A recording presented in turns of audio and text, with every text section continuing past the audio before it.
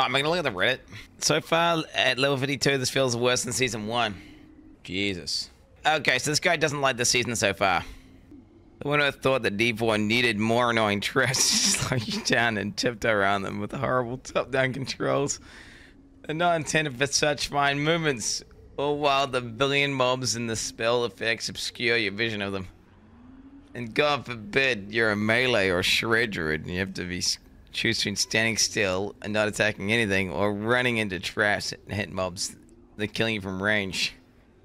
Bolts will go down as the worst content of D4 game. Wait, of any D4 game ever.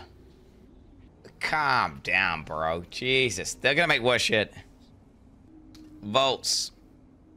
They're the same as Knife Dungeons with annoying traps, less loot in the last room. When the 50 elites spawn on you, they don't drop loot or XP. LOL. I can't stop laughing about this. I'm so disappointed. I had a really good time with Season 2 and was hoping to keep on the good times rolling. Wait, what are people replying to this thing? The sad thing is I'm having more fun playing Diablo 3 Season 30 recycled content than Diablo.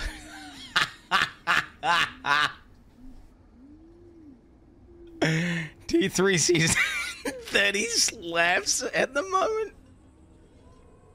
Fucking Season 30, let's go. We just had 150 in 2s and are farming our asses off. It's amazing. Give D4 12 years and it's fine.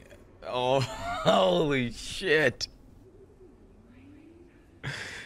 What the fuck? Take something PoE that people don't even like, Uber Labs, to make it worse and more boring, and we've got Season 3 Volts. Okay, that's not that bad, dude. Re-downloaded Diablo 4. Hop on the Diablo 4 Reddit, see what people are liking in the new season. Scroll for a few minutes. Uninstall D4. That's a normie sheep.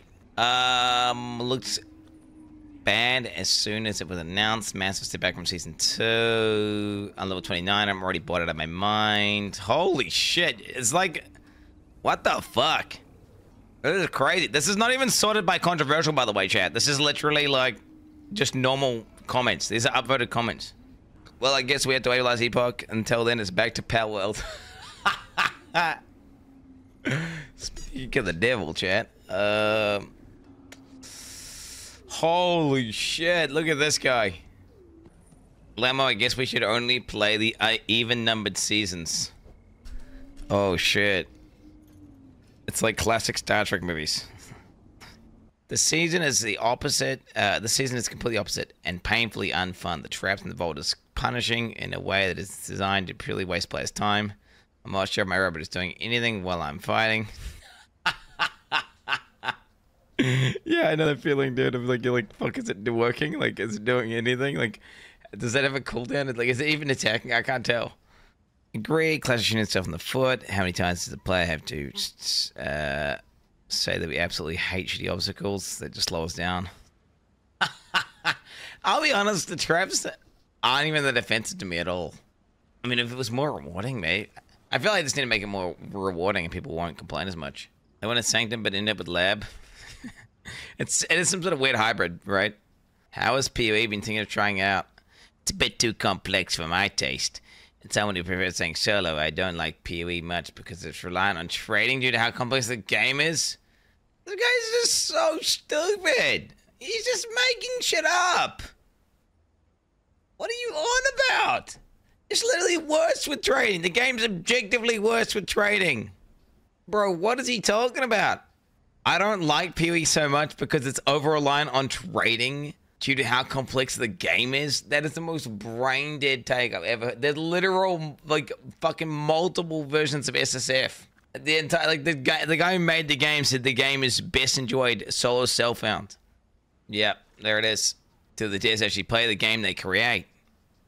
I seriously doubt they do. Who could actually find such a gameplay loop fun? If you read the recent interview with the Power Creator, they said they are all amateur game designers, but they wanted to create a game. They think gamers will find it fun. A recent interview with PoE lead designer also shows they know how the inside game in and out, and you see the passion when they're talking about the game, what sort of experience they want to deliver.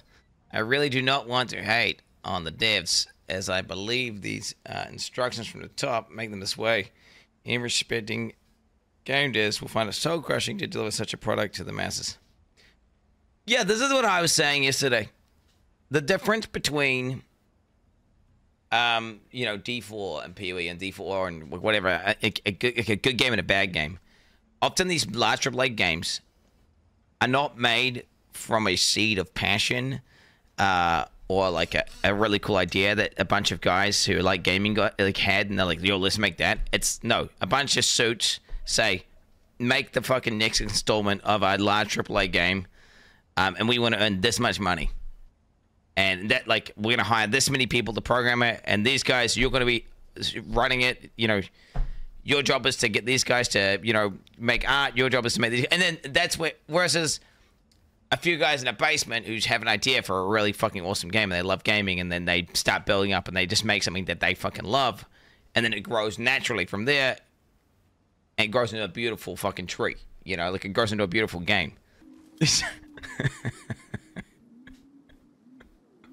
Look at this emote, dude.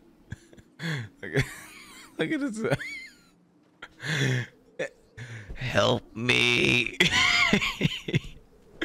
Fucking Pepior is like, please help me. That's why he's looking at the camera like that, dude. Because he is God game.